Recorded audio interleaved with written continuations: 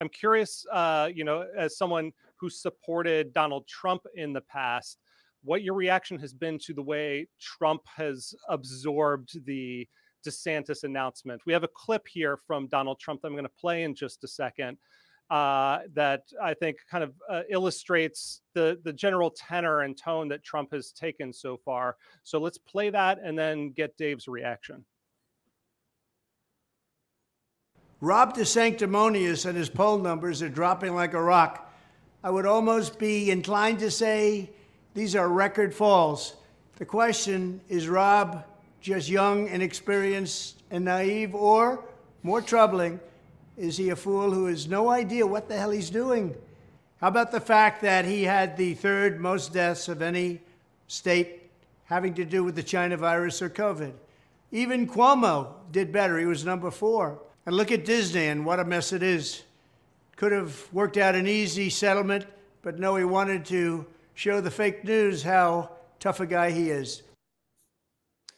Thoughts? I mean, everything he said there, pardon my French, was just a load of shit, and we all know it. And it's like, what I'm sick of with Trump at this point, I don't know why this clip is like, even though I've seen it 20 times, it's particularly bothering me at the moment. I've had a lot of coffee.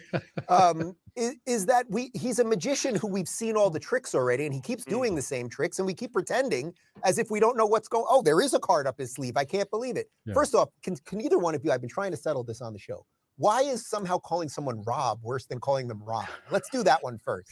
Does that make sense to anybody? I think it's like he's robbing people. He's robbing a robber. His rightful okay, so place. all right, fine. So he's robbing people. All right, that's one. And then now DeSanctimonious. I mean, if Trump knew what the word sanctimonious was or sanctimony was, Trump is far more sanctimonious, which is sort of fake virtue than Ron DeSantis is.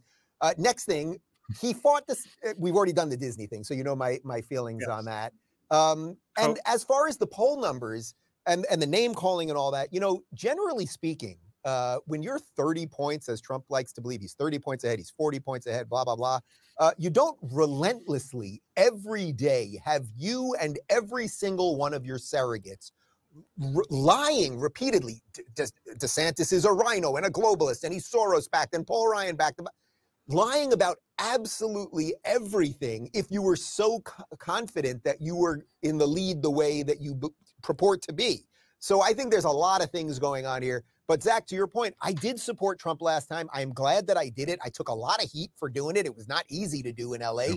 I believe it was absolutely the right thing to do. I think he was, for the most part, an extremely good president, but that doesn't mean he should be king and God emperor forever. There is a better choice right now. I think I've made my case fairly well here. And that should be obvious to most people. So I think the choice for people, if you're going to vote Republican one way or another, you know, you're a libertarian, you've sort of had it with all these people, but you accept that, you know, it's not going to be Gary Johnson again or something. What you have to decide is, for whatever your concerns are, let's say on the school choice thing that you brought up before, Nick, let's just say even that you're more right on that than I am. Let's just pretend that's just the case empirically. You have to decide, okay, if DeSantis has done all of these other things, and maybe I'm not completely with him on this, I should probably vote for him because A, it'll stop the socialists and the communists and God knows what's coming behind Biden. But the other opportunity, and I think this is what I think when some libertarians are frustrated with me, I think this is what it hinges on. It seems obvious to me that for people like us who have mostly libertarian beliefs and you just want the government out of your life, we have a chance right now to take a guy like DeSantis and be in the libertarian wing of that movement. There's a $50 question. Oh, holy moly. From Magnum Norse, big spender. We all wish on a star like Dave Smith, but we have to live in reality. If we make Trump understand what we want, I believe he will do it. Okay, keep on believing. But I will say, you know, don't stop believing. The Libertarian Party is obviously another X factor for us when we're deciding how we as libertarians are going to vote. My understanding is Dave Smith has declared his candidacy. We'll see what else happens there, but you know, it's I've become very cynical about national level politics, so I'm, I guess, more open to Dave Rubin's argument than I ever have been, that we kind of just at some point just have to make a choice between really imperfect offerings. But I think it is incumbent on us to, even if we make that choice, try to hold people to the highest standard possible. One of the things I'll say is, every president going forward, or almost in every election going forward, like, politicians need every vote.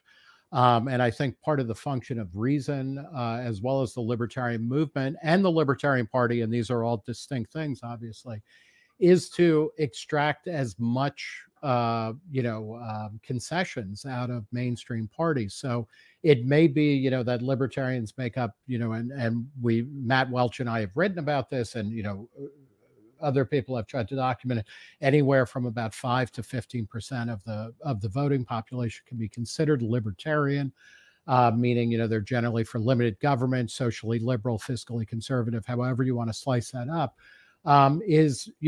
Donald Trump, the Republicans need to pay attention to libertarians, because Donald Trump in 2 elections got 46% and change of the vote. He needs 50%. Any Republican needs 50 to more percent of the vote.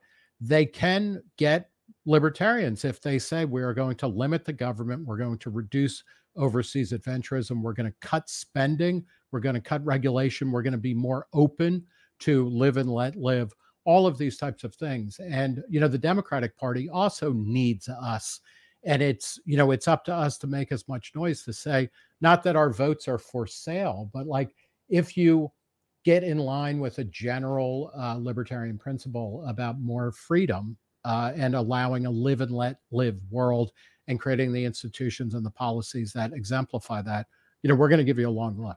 That was an excerpt from Reason's live stream with Dave Rubin. If you want to watch the whole conversation, go here. And if you want to watch a different excerpt, go here. And come back every Thursday at 1 p.m. Eastern, when Zach Weissmueller and I interview somebody that you definitely want to hear from.